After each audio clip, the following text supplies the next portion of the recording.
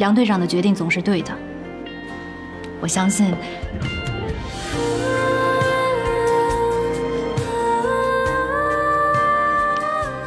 梁木泽，这里是医院。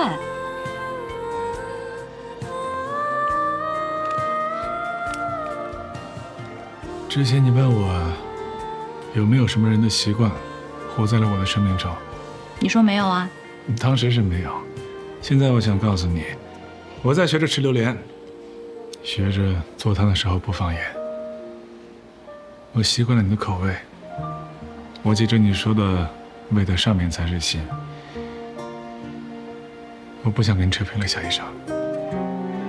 如果你一定要扯平的话，下次见面你再讨回来。你这是在表白吗？你会答应吗？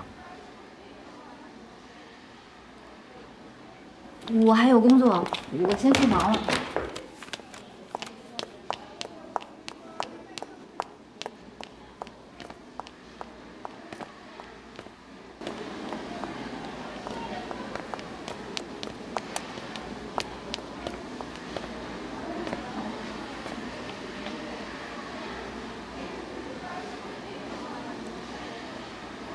如果那个意外让你觉得我很重要的话，你很重要，但不是因为那场意外，是我一直想对你说的话。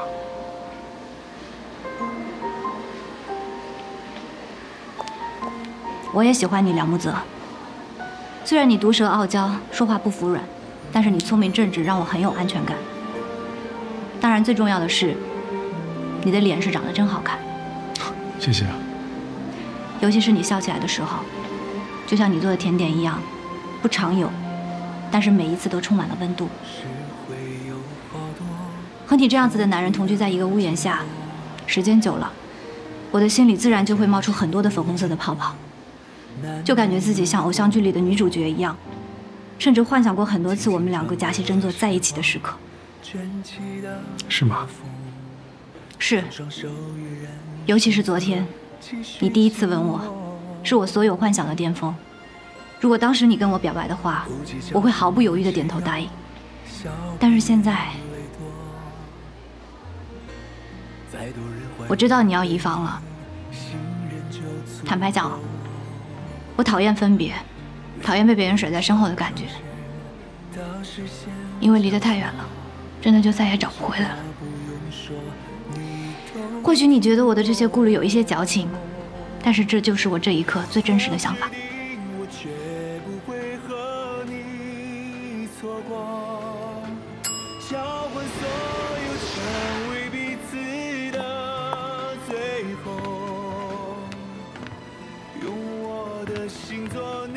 我需要时间，梁木泽，我得好好想一想，确定我有这样的勇气来面对这样一段关系，可以吗？你慢慢想，我等你。错过，交换所有早已托付了以后，你的心就是我定居的王国，两个人共用一生造个梦。梁木泽，我的手机进水了，我接同事的打给你的，你的手机怎么没事啊？啊，我的没事。你手机要是进水了，你回家放到那个大米袋子里试一下啊。知道了。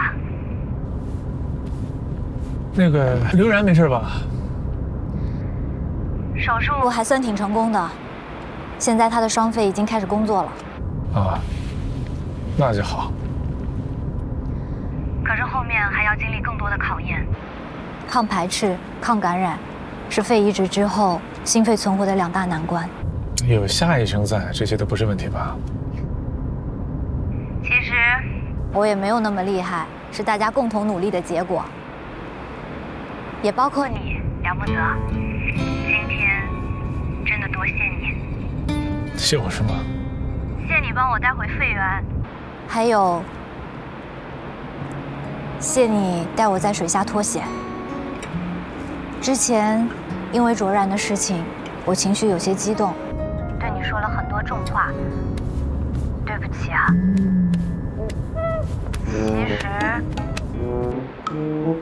其实你挺好的，越来越觉得生死关头有你在，我什么都不用怕，还挺安心的。